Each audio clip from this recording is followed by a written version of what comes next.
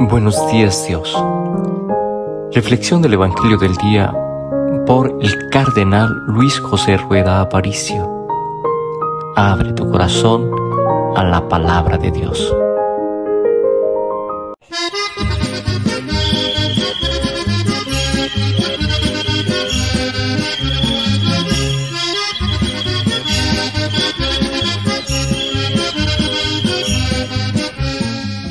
En el nombre del Padre, y del Hijo, y del Espíritu Santo. Amén. Oración del Papa Francisco a la Sagrada Familia. Jesús, María y José, en vosotros contemplamos el esplendor del verdadero amor. A vosotros confiados nos dirigimos. Santa Familia de Nazaret, haz también de nuestras familias lugar de comunión y cenáculo de oración, auténticas escuelas de evangelio y pequeñas iglesias domésticas. Santa Familia de Nazaret, que nunca más haya en las familias episodios de violencia, de cerrazón y división, que quien haya sido herido o escandalizado sea pronto consolado y curado. Santa Familia de Nazaret, haz tomar conciencia a todos del carácter sagrado e inviolable de la familia, de su belleza en el proyecto de Dios.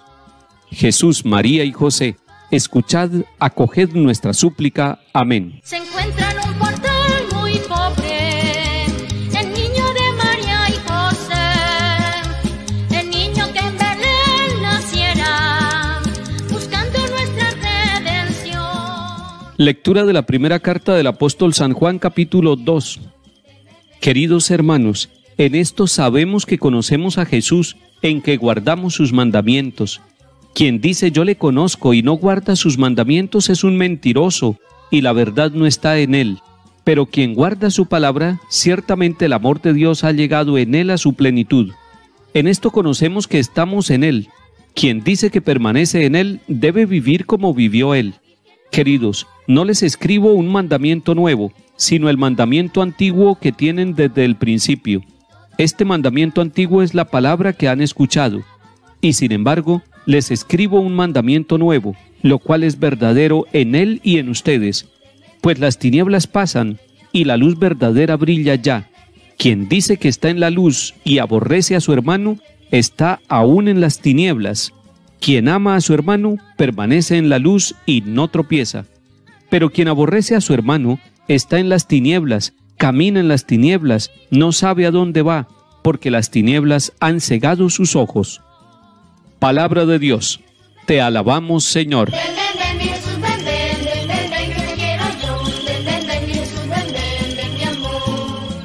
Esta palabra es hermosa en la octava de Navidad.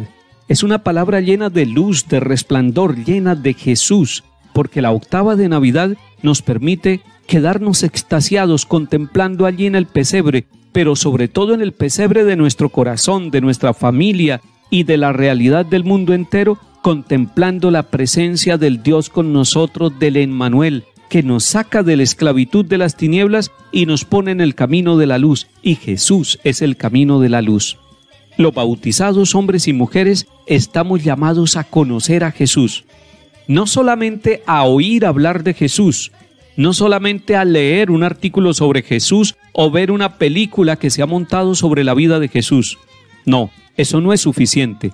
Ni una película, ni una lectura, ni algo que hayamos escuchado nos salva. Lo que nos salva es conocer realmente a Jesús. Y algunos dirán, pero yo no puedo conocerlo. Y nosotros le respondemos, tenemos la palabra de Dios, el Antiguo y el Nuevo Testamento. Tenemos la tradición de la Iglesia en el Catecismo. Tenemos los sacramentos de la Iglesia. Tenemos la vida de las personas. Tenemos nuestra propia conciencia. Tenemos la historia de la sociedad. Allí, en los momentos de la historia de nuestros pueblos, se nos va presentando la luz del mundo que es Cristo Jesús. Usted y yo debemos conocer a Jesús, debemos progresar espiritualmente, conociendo a Jesús, el Redentor del mundo, el Salvador, el que vino a dar la vida por nosotros. Hay un criterio claro para saber si una persona conoce a Jesús.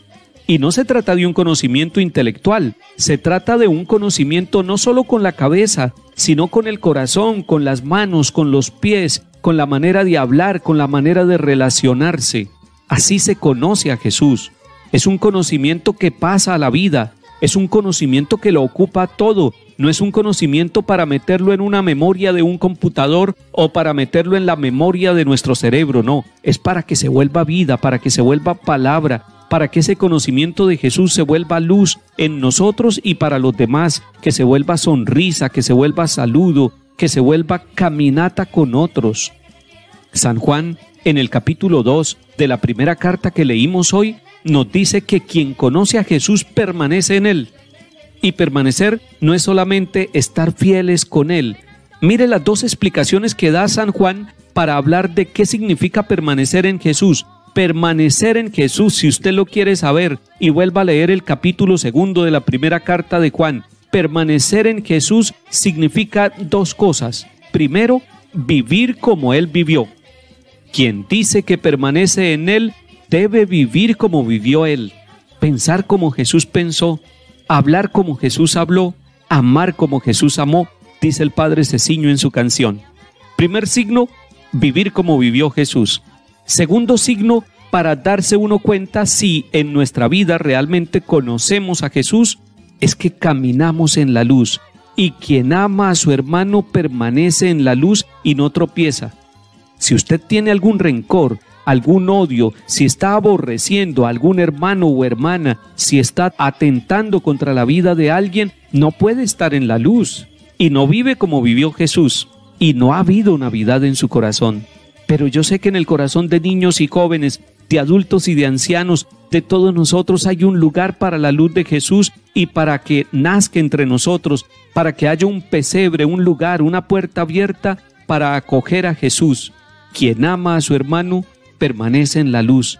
Dedíquese a amar a las personas que viven a su lado y así permanece en Jesús, así vive como vivió Jesús y entonces podrá decir, realmente yo conozco a Jesús. Adoremos a Dios, que acaba de nacer, en un portal muy solo sobre barras gritando entre la mula y el buey. Salmo 95. Canten al Señor un cántico nuevo. Cante al Señor toda la tierra, canten al Señor, bendigan su nombre, proclamen día tras día su victoria, cuenten a los pueblos su gloria, sus maravillas a todas las naciones. El Señor ha hecho el cielo, honor y majestad lo preceden, fuerza y esplendor están en su templo. Hoy suenan todas las campanas, alegres porque ya llegó, del cielo nuestro niño bello, el niño que en Belén nació. Lectura del Santo Evangelio según San Lucas, capítulo 2. Cuando llegó el tiempo de la purificación, según la ley de Moisés, los padres de Jesús lo llevaron a Jerusalén para presentarlo al Señor, de acuerdo con lo escrito en la ley del Señor. Todo primogénito varón será consagrado al Señor, y para entregar la oblación como dice la ley del Señor, un par de tórtolas o 2 pichones. Vivía entonces en Jerusalén un hombre llamado Simeón, hombre justo y piadoso que aguardaba el consuelo de Israel, y el Espíritu Santo moraba en él. Había recibido un oráculo del Espíritu Santo, que no vería la muerte antes de ver al Mesías del Señor. Impulsado por el Espíritu fue al templo. Cuando entraban con el niño Jesús, sus padres para cumplir con él lo previsto por la ley, Simeón lo tomó en brazos y bendijo a Dios diciendo: Ahora, Señor, según tu promesa, puedes dejar a tu siervo irse en paz, porque mis ojos han visto a tu Salvador, a quien has presentado ante todos los pueblos, luz para alumbrar a las naciones y gloria de tu pueblo Israel. Su padre y su madre estaban admirados por lo que se decía del niño. Simeón los bendijo diciendo a María su madre: Mira, este está puesto para que muchos en Israel caigan y se levanten. Será como una bandera discutida, así quedará clara la actitud de muchos corazones, y a ti una espada te traspasará el alma. Palabra del Señor. Gloria a ti, Señor Jesús. Se encuentra en un portal muy pobre, el niño de María y José. El Evangelio nos presenta en el capítulo 2 de Lucas una escena maravillosa. José y María van a presentar al templo a su niño, y lo hacen como las familias pobres de Jerusalén y de Israel. Van llevando a su niño primogénito y van acompañados de un par de tórtolas o de unos pichones de palomo para sacrificarlos en gratitud por la presencia de esa nueva vida en su familia.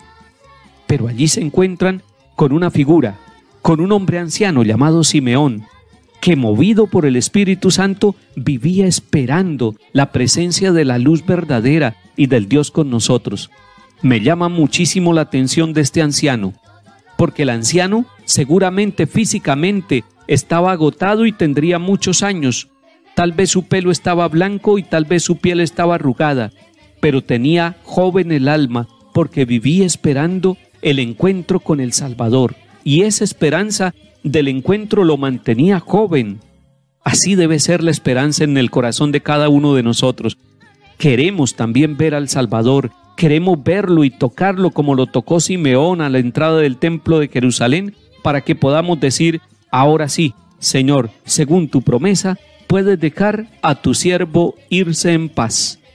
Que el Señor nos bendiga y acompañe. En el nombre del Padre, y del Hijo, y del Espíritu Santo. Amén. Allá por el oriente salía una gran estrella, avisando a los reyes que en Belén había nacido el Dios de la humanidad. Los reyes visitaron al niño Rey de Dios, y todos le llevaron oro y mirra y el incienso que es señal de adoración. Buenos días Dios. Reflexión del Evangelio del día por el cardenal Luis José Rueda Aparicio. Abre tu corazón a la palabra de Dios.